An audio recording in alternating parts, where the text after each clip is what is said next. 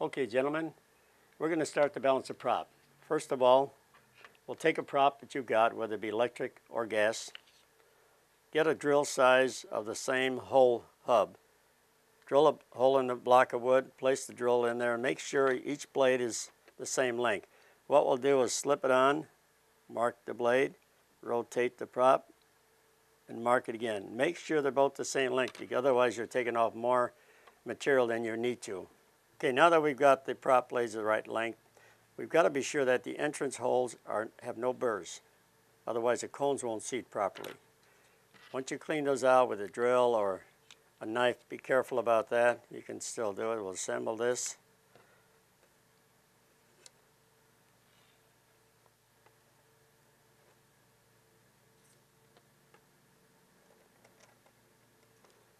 Now we also have to have the heads, balancing heads at the proper height to clear the prop blade.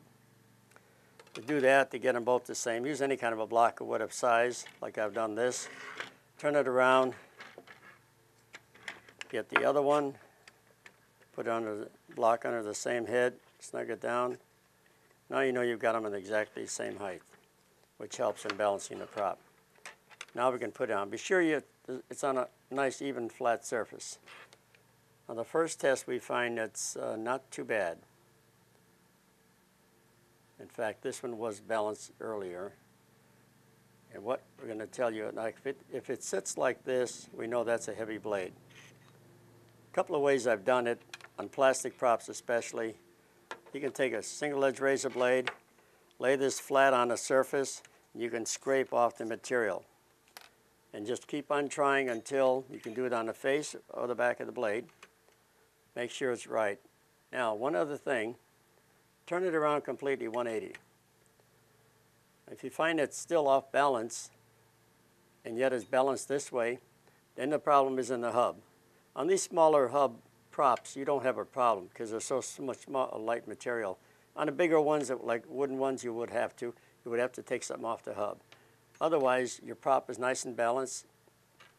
That should work fine. Now go overall with kind of a light 180, 200 paper and just smooth out everything.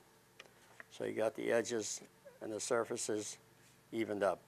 Then to get a nice tone completely, you can go over real fine, maybe 300 or 400, and go over the entire blade, front and back, and it'll look really, really good. Now you got a balanced prop that'll work fine.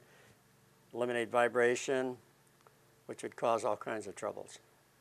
That's pretty much the basics of balancing.